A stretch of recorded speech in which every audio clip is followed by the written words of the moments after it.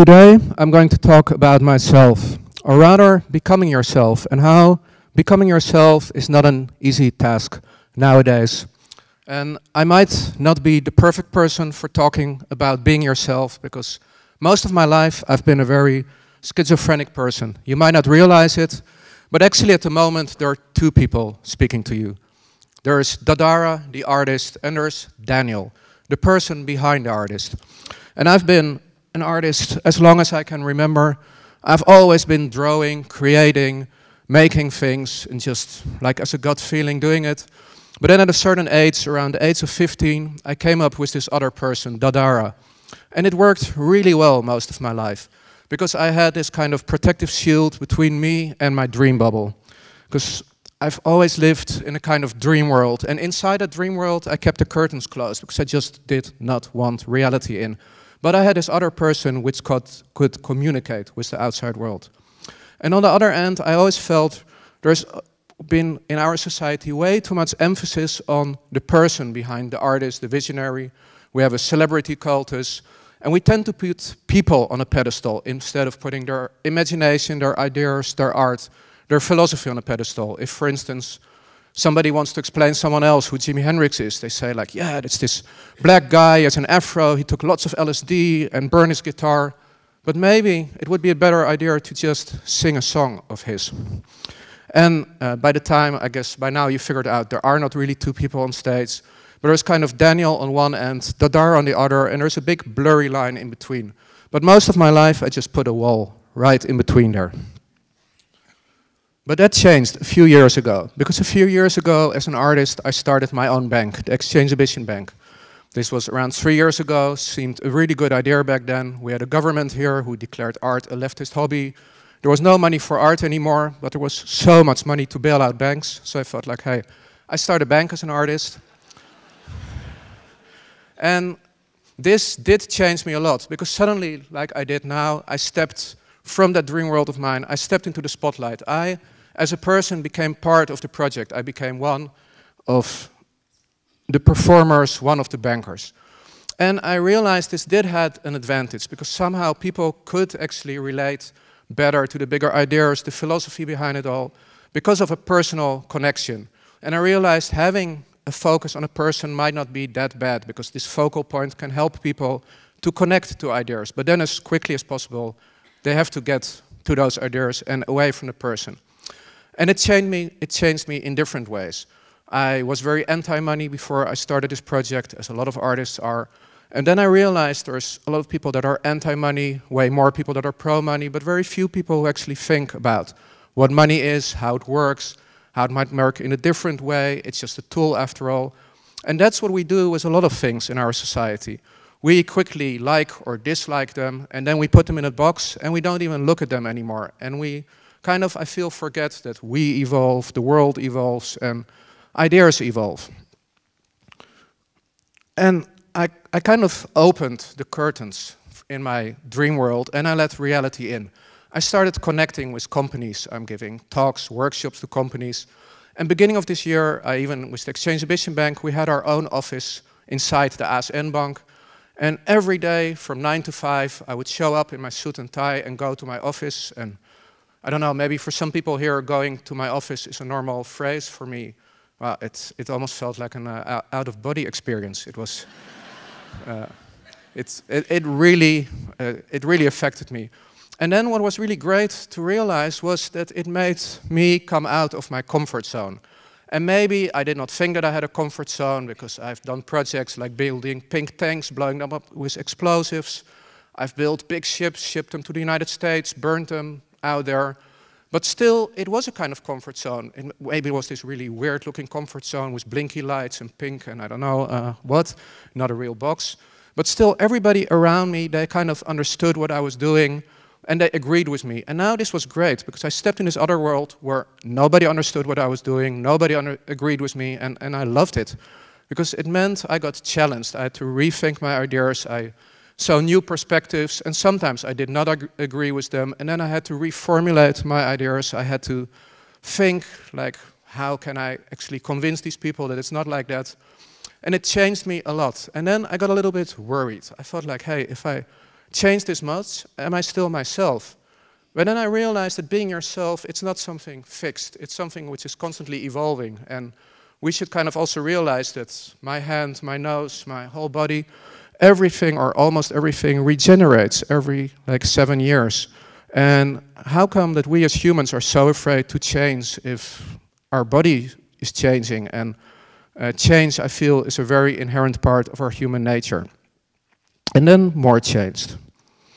So I was an artist, I started my own bank, and then a few months ago I started my own religion. We went, for the first time we did this, it's around 2 months ago, we went to the Nevada desert, to the Burning Man festival. And what we did there, it's called Like for Real. We built this big altar with a big golden like on top. And we worshipped the like with rituals. We actually took people back to a time long, long ago. I think maybe some people in this audience remember that time. It was the time before Facebook existed. And asked people if they could still remember that they could like things, that they could connect. And we would guide them on their spiritual path to enlightenment. And then at the end of the week, we burned down the big golden like, and it was this symbolic way of taking the act of liking somehow from its virtual realm and giving it back to its natural reality. And then I came back to the Netherlands, and I actually already felt it a little bit out there, but then I realized this project had caused a lot of controversy. This article appeared, sculptor pisses off Burning Man attendees. And there were all these people. It's a very special place, Burning Man. It's based on the gift economy. Money does not exist there. And it's also about decommodification. So you don't see any logos. And this was huge. So people saw it from 2 miles away and went like, man, this is horrible. There's a logo. They would not even go take a look. There were also people biking by going like, hey, we like it. But they would not even engage in the performance. And that's what we're doing more and more. We are kind of taking a look at things, but just we get so much information that we instantly like, dislike it. As we said, we put it in a box, and then it's like it's there. We don't think anymore.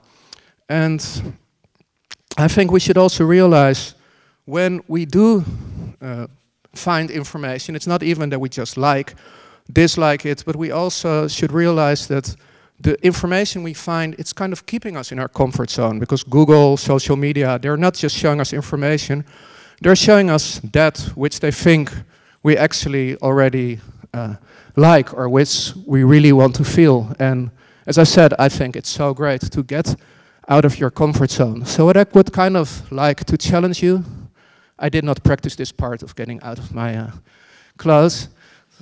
So what I would like to challenge you is to kind of think different, think out of the box, and also don't put things in boxes.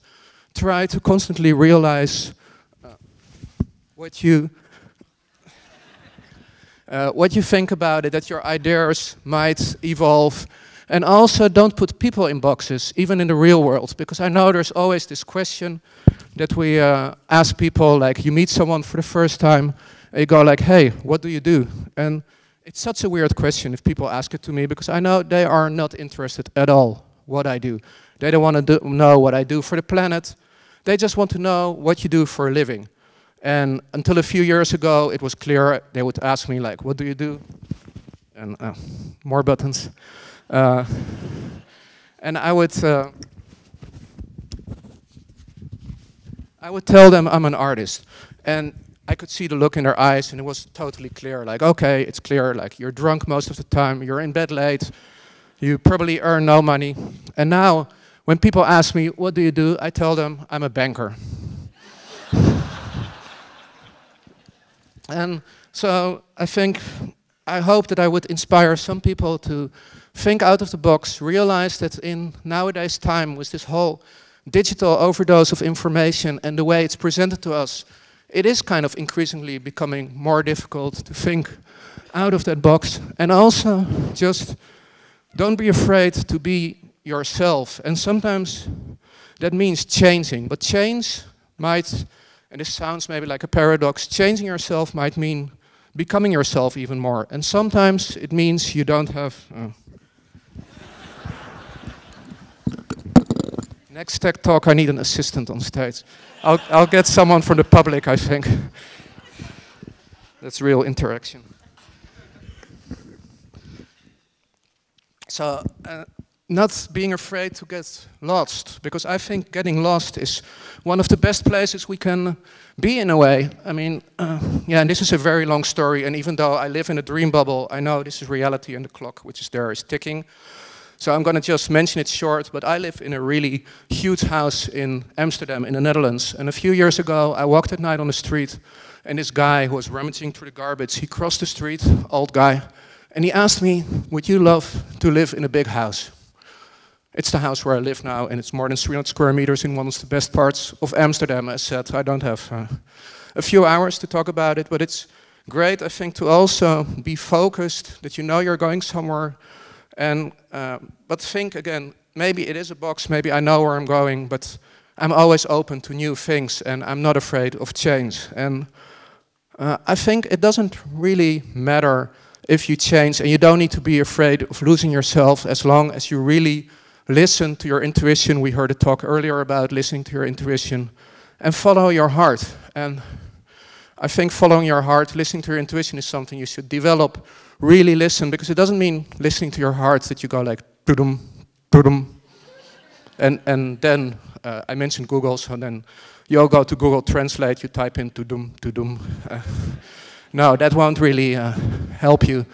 So I hope I've inspired some of you to, and you didn't get too distracted by me undressing, to become yourself. And I want to end with a quote by Oscar Wilde, who said, just be yourself, because everybody else is already taken. Thank you.